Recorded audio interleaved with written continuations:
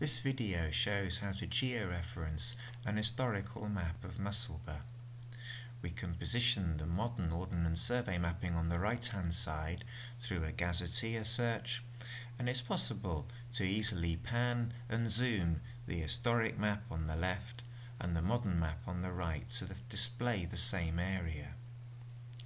We then need to add control points, the same location on the modern map and the old map.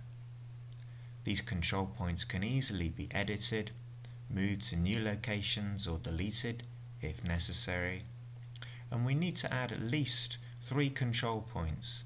More are helpful for better georeferencing in order to georeference the historical map. We save and exit, and the historic map then appears georeferenced inside the Google Earth browser plugin. It can be panned and zoomed around, and the transparency can be changed to directly compare the historical map to the present day.